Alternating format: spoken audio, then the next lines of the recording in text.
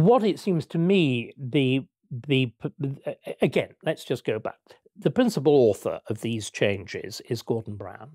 Brown is responsible for the worst features of the old New Labour settlement.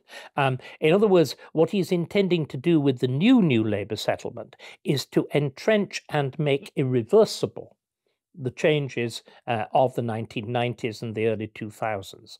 In other words, effectively to eradicate our traditions of parliamentary government. That is what it really amounts to. And above all, to lead to there's something very bizarre about it, because what you do is you multiply political authorities at exactly the moment that politics is failing.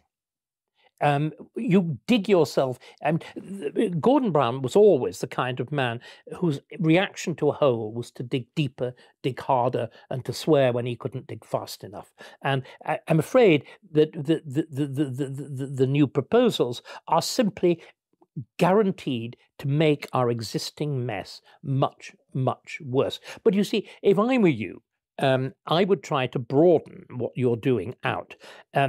It seems to me that what has gone so lethally wrong with Britain is largely the result of the constitutional changes foisted on the country by New Labour. Now, the Tories, after 13, it will be 14 years, cannot escape blame. They clearly have been shockingly complacent, in many ways complicit in what's happened. The so-called one of the great problems, particularly with Cameron and Osborne, was, you will remember, they admired Blair.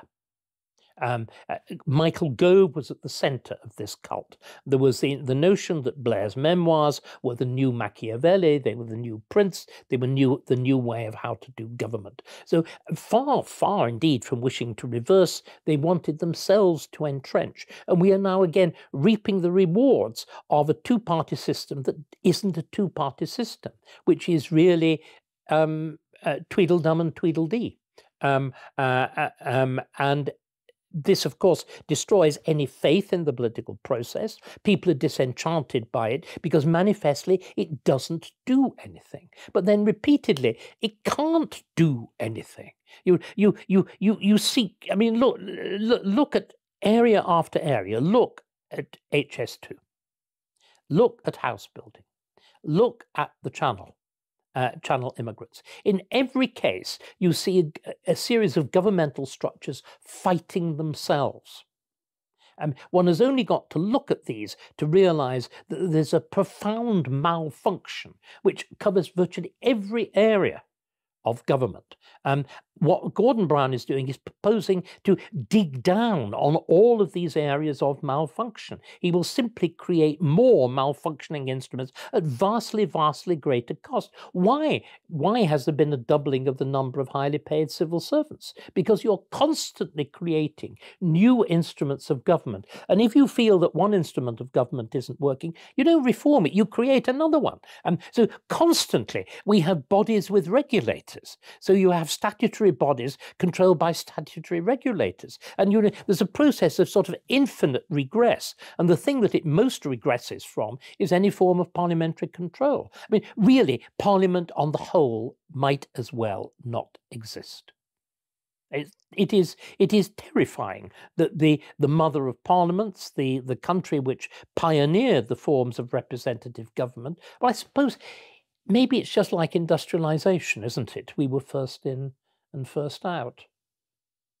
In theory, I am reluctant about referenda. I mean, I was actually very actively involved, along with Matthew Elliott. I'm obviously Matthew in charge of the whole thing, but me making contributory noises in the referendum on the single transferable vote referendum, when there was the idea, very much pushed by the Liberals in the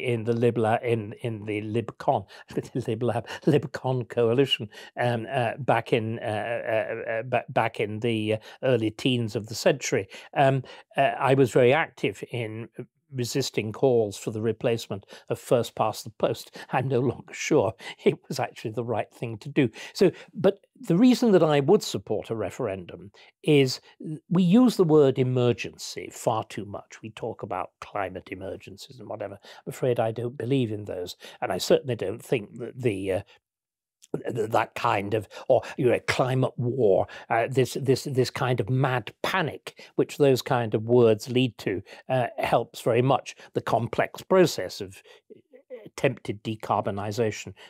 Decarbonisation, by the way, is a fantasy. How do we deal with my wooden chair? But the more material issue is that there is a genuine emergency. There is a constitutional emergency. There is a political emergency. These things are manifestly malfunctioning. The proposals, the new Labour, the renewed Labour, actually it's just old new Labour proposals of Gordon Brown, will make a bad situation even worse. They will destroy what little faith there is in politics and politicians. And can we just be clear what that means? It means that the basis of consent for government goes. Once the basis for government consent, government by consent goes, of consent to government goes, the very processes of civil life go.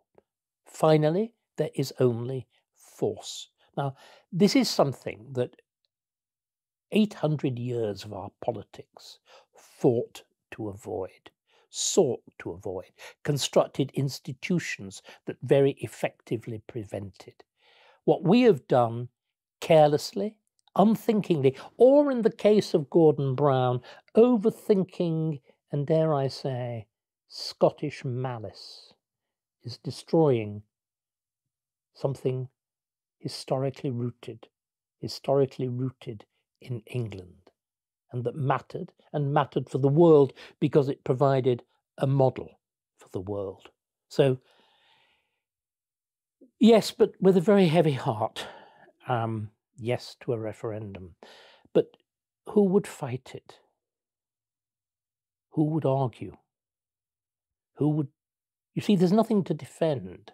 This is what is, or rather, there's a memory to defend.